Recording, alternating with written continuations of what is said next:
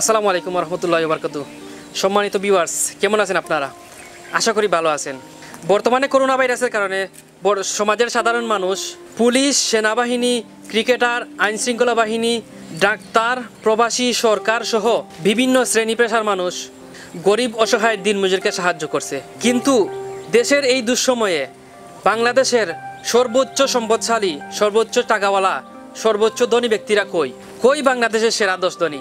Prince মুসা বিন শমসের জনশক্তি রপ্তানিকারক, Salman F Rahman Beximco company, কই আহমদ আকবর সুবহান বসুন্ধরা গ্রুপের মালিক, কই আকিজউদ্দিন আকিজ গ্রুপের মালিক, কই এস এ হাশেম পার্টেক্সের মালিক, কই সিলেটের বড় শিল্পপতি রাগিব আলী, কই শিল্প উদ্যোক্তা সালাউদ্দিন, কই ইকবাল আহমেদ সিমার্কেন ইকো শিপিং এর মালিক, কই আজম জে চৌধুরী জালালি তেল সরবরাহ এর মালিক, কই সাইফুল ইসলাম কামাল নাবানা লিমিটেড এর মালিক? কি হবে আপনাদের এই পাহাড় পরিমাণ সম্পদ টাকা পয়সা দিয়ে যদি আপনার পাশের আপনার দেশের গরিব অসহায় মানুষগুলি না খেয়ে মারা যায়? আজ করোনা আতঙ্কে সারা দেশ, গোটা পৃথিবী। বৃত্তশালী ভাইয়েরা, আপনারা জানেন আজ যখন সারা পৃথিবীর মানুষ করোনা আতঙ্কে বাঁচবে না মরবে তার কোনো নিশ্চয়তা নাই। পুরাটা ইউরোপ জুড়ে লকডাউন করা হয়েছে, এশিয়ার অনেকগুলা দেশ লকডাউন করা হয়েছে, এমনকি আমাদের পার্শ্ববর্তী দেশ ইন্ডিয়াও লকডাউন করা হয়েছে।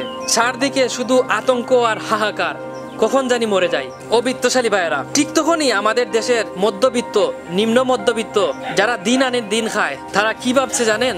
তারা ভাবছে পুরা দেশ যদি বন্ধ হয়ে যায়, পুরা দেশ যদি লকডাউন হয়ে যায়, আমরা কি খাবো, কেমনে বাঁচবো? আমরা তো করোনায় মরবো না, আমরা না খেয়ে মরে যাব। তাই আপনাদের কাছে আমার অনুরোধ, প্লিজ দেশের এই দুঃসময়ে আপনারা এগিয়ে আসুন, গরিব অসহায়দেরকে সাহায্য করুন। মাননীয় প্রধানমন্ত্রী মহোদয়ের কাছে আমার বিনীত অনুরোধ, আজ আপনি বলে দিতে পারেন সবাইকে যে আপনারা সবাই সাহায্যের জন্য এগিয়ে আসেন। আপনি যদি আদেশ করেন, অবশ্যই সবাই আপনার কথা মানতে বাধ্য। আপনি বসুন্ধরা গ্রুপকে বলুন 10 লাখ পিস নার্স এবং ডাক্তারদের জন্য পিপিই তৈরি করে দিতে, বেক্সিমকোকে বলুন 1 কোটি মাস্ক তৈরি করে দিতে, স্কয়ারকে বলুন 50 লাখ হ্যান্ড স্যানিটাইজার দিতে, প্রাণ গ্রুপকে বলুন 20 লাখ দরিদ্র পরিবারের 3 মাসের চালের দায়িত্ব নিতে, পার্টেক্স গ্রুপকে বলুন 20,000 হসপিটাল বেড তৈরি করে দিতে, এস আলমকে বলুন 5 লাখ টেস্টিং কিট এনে দিতে, মুসা বিন শমসেরকে বলুন আপনার ফান্ডে 100 কোটি টাকা নগদ দিতে, ইউনিলিভারকে বলুন 50 লাখ হ্যান্ড ওয়াশ দিতে, বিজিএমইকে বলুন গার্মেন্টস এর শ্রমিকদের 3 মাসের অগ্রিম বেতন দিয়ে দিতে। আমি যাদের কথা বললাম আপনারা যদি তাদেরকে বলে দেন, অবশ্যই তারা এগুলা দিতে পারবে, কারণ তাদের সবকিছু তাদের ক্ষমতার ভিতরে আছে। আর আপনি যদি বলে দেন, অবশ্যই তারা দিতে বাধ্য। আর যদি তারা এগুলা দিয়ে দেয়, তো অবশ্যই বাংলাদেশের এই অস্থিতিশীল পরিবেশে একটু হলেও একটু স্থিতিশীল নেমে আসবে। তাই আমার আকুল আবেদন থাকবে যে এটা শুধু প্রধানমন্ত্রীর আদেশ না, এটা সবার দায়িত্ব থেকে আমরা যেন বাংলাদেশের এই দুঃসময়ে সবাই এগিয়ে আসি। যারা বিত্তবান আছেন তারা যেন সবাই সম্মিলিতভাবে প্রচেষ্টা করি স্বাস্থ্য সচেতনতা গড়ে তোলার লক্ষ্যে সকলের সম্মিলিত প্রচেষ্টাই এক তৈরি করতে পারে একটি সোনার বাংলা।